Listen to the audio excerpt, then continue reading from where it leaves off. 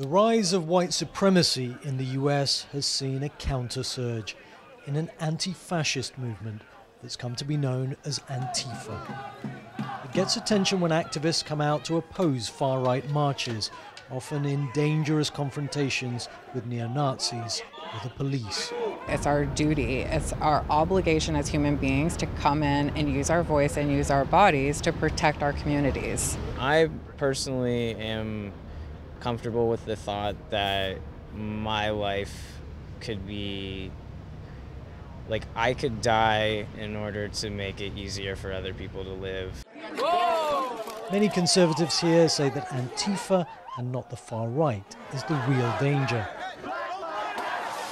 In the past, Antifa protesters have vandalized businesses and beaten people during rallies in the name of anti-fascism.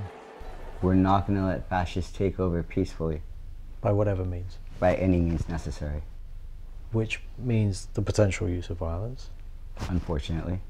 Luis, who's been arrested many times, insists it's never his objective to start violence, only to physically confront hate groups on the streets.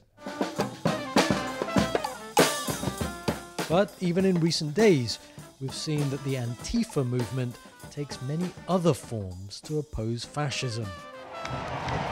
Where you don't just see anti-fascism expressed in this country on the streets when people come out to confront white supremacists. Antifa has also found a home in the supporters clubs of some of America's professional football teams.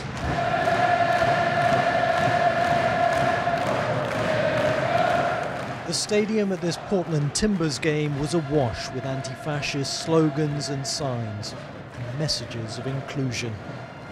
Even the supporters club logo is that of the Iron Front, its 3 arrows representing opposition to Nazism. And this is Antifa 2, the metal band Lockdown, part of a thriving US anti-fascist music scene. We're seeing such a high rise in this racist prejudice. A lot of times you get a lot of like sexist, homophobic, like transphobic kind of these views and opinions that people want to express. I want to focus on saying, you know, these things are not okay. Just you playing the riff? So what do they think about the president saying he's thinking of designating Antifa a terrorist organization? Antifa is not an organization whatsoever. It's just should be who you are as a human being. And it's super confusing as well because he wants to label Antifa a terroristic organization, whereas they've done nothing, or we've done nothing terroristic at all. We've committed no sorts of atrocities, unlike the other side, the far right side, in which there have been many, many very deadly terroristic attacks in which the president hasn't really had anything to say about.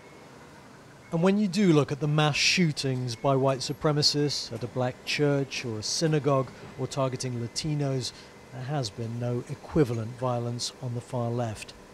That's not to say things aren't heading in a more extreme direction. Aleem Maqbool, BBC News in Portland, Oregon.